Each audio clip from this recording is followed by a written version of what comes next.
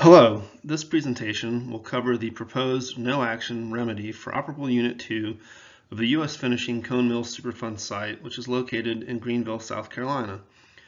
My name is Scott Martin, and I am the Remedial Project Manager for the site, and I will be walking you through this presentation.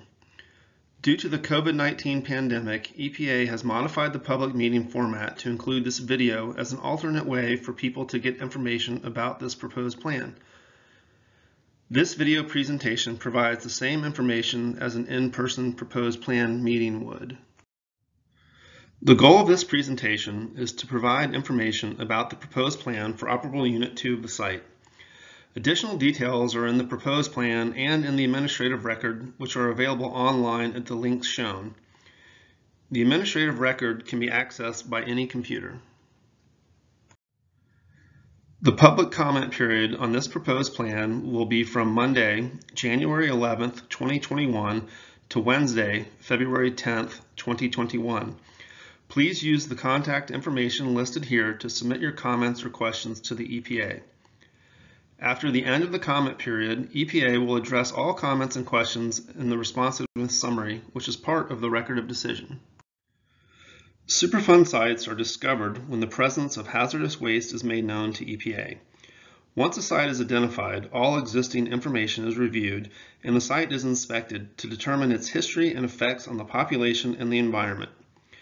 Information collected during the assessment phase is used to score the site according to the danger posed to human health and the environment. If a site has a high enough score and meets all other criteria, it will be placed on the National Priority List, or the NPL. After listing, the remedial investigation, or RI, begins. This involves gathering and analyzing numerous samples of soil, surface water, groundwater, and waste from locations throughout the site and near the site borders. The investigation also involves assessing risk posed by the site.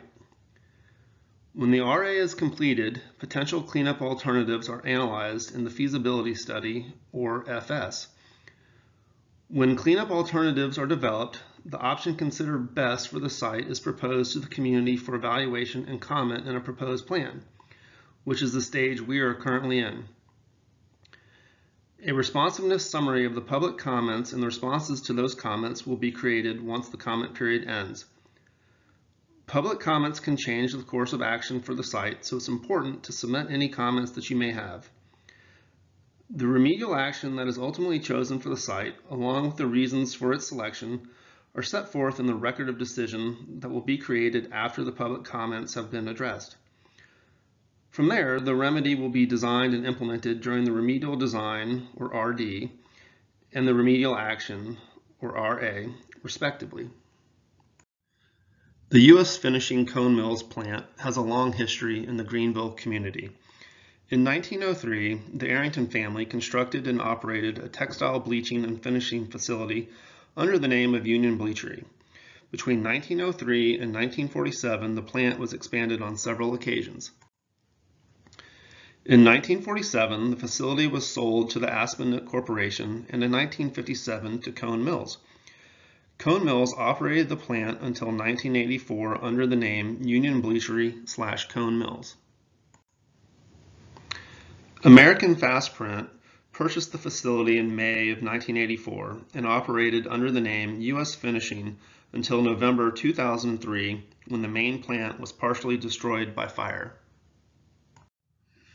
In 2003, the main facility area was destroyed by a fire and operations ceased production, and the facility has remained closed ever since. The State of South Carolina Department of Health and Environmental Control conducted an expanded site investigation which found contamination at the main facility as well as groundwater contamination. In 2011, the site became final on the EPA National Priority List. EPA is conducting the cleanup as a fund lead site, which means the federal government is paying for the cleanup. Shortly after the site was listed to the NPL, the EPA initiated a time-critical removal action at the main facility to remove or contain asbestos that became exposed to the environment after the main facility was destroyed by fire. The site is located approximately 2.5 miles north of downtown Greenville, South Carolina. The site is approximately 260 acres in size and is made up of multiple parcels.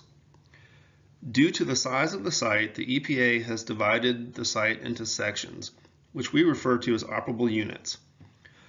Operable Unit 1 is the main facility area. This is the area where textile production was conducted and most of the buildings associated with the site are located. OU2 consists of the outlying areas that are off the main facility property. OU3 consists of the site-wide groundwater.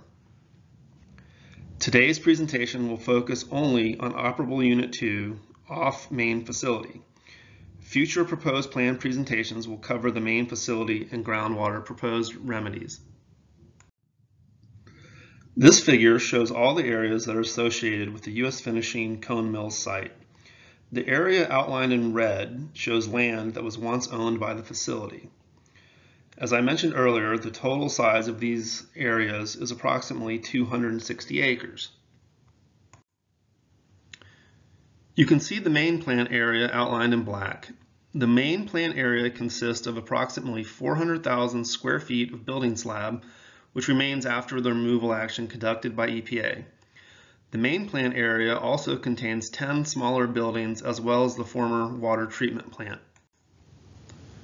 The upper right side of this figure shows the drained northern reservoir as well as the forested tract. The lower left side of the figure shows the former aeration lagoon, the Reedy River floodplain area, and the northwestern reservoir. The former Mill Village neighborhood is in the middle of the figure. The site is bordered on the west by the Reedy River and on the east by Langston Creek. Just to the south of the site, the Reedy River and Langston Creek combine and then flow south to downtown Greenville. The areas outlined in red on this figure are the topic of this proposed plan presentation. These areas are called Operable Unit 2 off main facility, and these are the areas that do not pose a risk to human health or the environment and do not require remedial action. The EPA is releasing this no action proposed plan for a portion of the site. This proposed plan proposes no action for the areas of concern identified on this figure and that were sampled and do not pose an unacceptable risk to human health or the environment based on an unlimited exposure, unrestricted use land scenario. AOC 1 is the permitted sludge landfill. AOC 9 is Langston Creek surface water and sediment. AOC 13 is the Reedy River surface water and sediment. AOC 14 is the northern reservoir. AOC 15 is the northwestern reservoir. And AOC 17 is the forested tract. Combined, these areas total approximately 150 acres in size. EPA is proposing these no action areas first so that they can be partially deleted from the national priorities list because this will enhance the availability of reuse in these areas. EPA will continue to evaluate cleanup options for the remaining portion of the site. Additional proposed plans and comment periods will be provided in the future. To understand the no action proposed plan, let's review the typical Superfund process. A site is discovered and referred to the EPA, and if it's contaminated badly enough, it's listed on the national priorities list. The EPA then begins a remedial investigation to understand where contamination has spread and what risk contamination poses to human health and the environment. If EPA finds an unacceptable risk, then EPA conducts a feasibility study to develop and evaluate remedial alternatives that would address those risks. EPA presents its preferred remedial alternative and asks for public comment in a proposed plan. The EPA then documents the final cleanup plan in a record of decision. The next steps are the remedial design and remedial action. When the remedial action is complete, the last step is to delete the site from the national priorities list. The Superfund process for Operable Unit 2 is a little bit different than normal. The remedial investigation identified multiple areas of concern that do not pose an unacceptable risk to human health or the environment based on residential land use. In this situation, EPA can skip the feasibility study and go straight to the proposed plan and propose what is called a no-action decision. This is documented in a no-action record of decision, and there is no design or remedial action. EPA can delete that part of the site from the National Priorities list in what is called a partial deletion, which is the end of the Superfund process for that part of the site. The main facility and site-wide groundwater will be discussed in future proposed plans and records of decision. After the site was listed to the NPL in 2011, EPA began a site-wide remedial investigation. Today's presentation will only discuss areas that were included as part of the Operable Unit 2 remedial investigation. Additional proposed plan presentations will be developed in the future for Operable Unit 1 main facility and Operable Unit 3 site-wide groundwater. Additional details regarding the site-wide remedial investigation can be found in the administrative record. The following areas were investigated as part of the Operable Unit 2 remedial investigation: AOC 1, the permitted sludge landfill; AOC 13, the Reedy River; AOC 15, the northwestern reservoir, are located on the western side of the site; AOC 9, Langston Creek; AOC 14, northern reservoir; and AOC 17, forested tract, are located on the eastern side of the site. Please refer to the figure presented earlier in the presentation for locations. AOC 1, the permitted sludge landfill. This wooded area is located west of the Lester Street Alley and approximately half a mile west of the main facility. All soil borings were advanced to 16 feet below ground surface, and one soil boring was advanced to 20 feet below ground surface. Each of the soil borings was split into 4 different sections for sampling. Each core sample was analyzed for cyanide, volatile organic compounds, pesticides, PCBs, and 4 samples were analyzed for hexavalent chromium. AOC 9 is Langston Creek, which is located on the eastern portion of the site. Surface water and sediment samples were taken in AOC 9, Langston Creek, starting downstream of the main facility near the confluence with the Reedy River, and then progressed upstream beyond the northern reservoir. Surface water and sediment samples were taken at each location. Analysis included metals, mercury, cyanide, pesticides, PCBs, and volatile organic compounds. AOC 13 is the Reedy River, which is on the western side of the site. Similar to Langston Creek, surface water and sediment samples were collected from the Reedy River. Sampling began downstream from the confluence of the Reedy River and Langston Creek and progressed upstream to beyond the northwestern reservoir. Surface water and sediment samples were taken at each sample location. Analysis included metals, mercury, cyanide, pesticides, PCBs, and volatile organic compounds. AOC 14 is the northern reservoir. The northern reservoir is located approximately a half a mile north of the main facility. The northern reservoir was used as part of the processed water recycling system. It is currently a dry, barren, sandy area. The northern reservoir covers approximately 500,000 square feet or 11.5 acres. EPA collected surface and subsurface soil samples from 12 soil borings within the northern reservoir in 2011 and 4 locations in 2013. Soil samples were analyzed for metals, mercury, volatile organic compounds, PCBs, and pesticides, and cyanide. AOC 15 is the northwestern reservoir.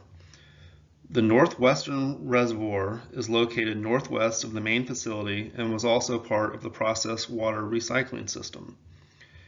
EPA collected 3 surface water and sediment samples as well as one surface soil sample. All surface water and sediment samples were co-located.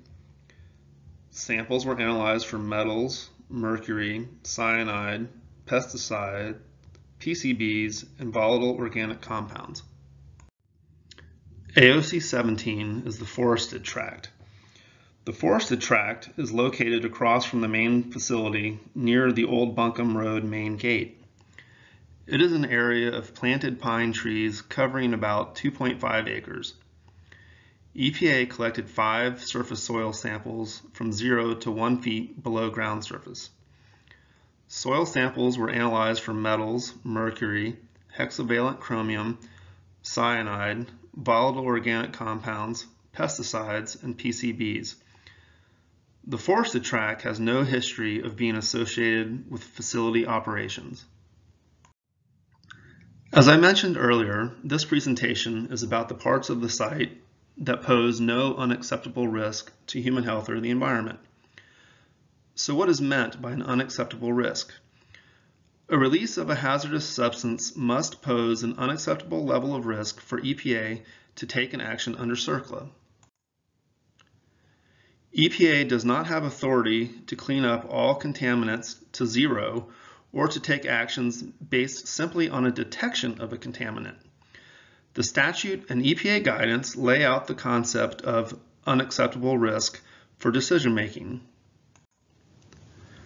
For carcinogens, that unacceptable risk level is a 1 in 10,000 probability of developing an excess lifetime case of cancer. For non-carcinogens, the unacceptable risk level is if the potential exposure is high enough to cause a negative health effect. In the risk assessment, we calculate a hazard index to quantify the non-cancer risks. The baseline risk assessment evaluated risks to human health and the environment from site-related contamination. Based on the results of the risk assessment, there are no unacceptable risks to human health or the environment in the following area of concerns based on an unrestricted use, unlimited exposure scenario. This means that these areas are acceptable for residential use. The Operable Unit 2 Ecological Risk Assessment divided the site into the following ecological exposure areas listed below. The results of the ecological risk assessment show that there's a limited potential for ecological harm and the levels do not require an action under CERCLA. Summary of the preferred alternative. EPA has concluded that Operable Unit 2 meets the criteria for no action required to ensure protectiveness. This means that there is no unacceptable risk to human health and the environment under the anticipated residential, commercial, industrial, or recreational land use scenarios. OU2 meets the unlimited use, unlimited exposure, or UU/UE designation. Approximately 150 acres will now be eligible for deletion from the MPL. The figure presented earlier in this presentation shows the extent of OU2 outlined in red. Remedial alternatives for the remainder of the site will be developed in future feasibility studies and presented in future proposed plans. The public comment period on this proposed plan will be from Monday, January 11th, 2021 to Wednesday, February 10th, 2021. Please use the contact information listed here to submit your comments or questions to EPA. All mailed comments must be postmarked by February 10th. After the end of the comment period, EPA will address all comments and questions in the responsiveness summary, which is part of the record of decision. The public will be notified when the record of decision is complete. This concludes the presentation for OU2 No Action Proposed Plan. Thank you for your time.